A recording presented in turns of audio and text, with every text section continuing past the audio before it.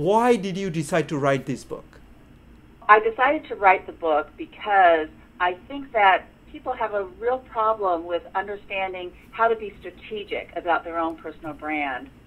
So many people think that they can just jump into tactics, get on social media, and create a personal brand.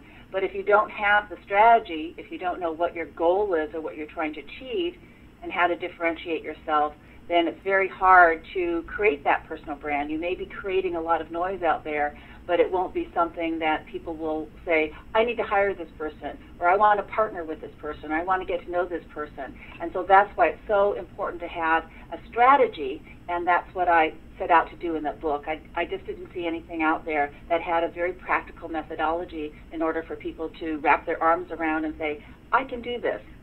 Who is the target audience for this book? The target audience are really professionals and entrepreneurs. And in that umbrella, I also put students, because so many students are going to be out in the workforce and they need to create a brand for themselves. But really, entrepreneurs and professionals, that seems to be the sweet spot.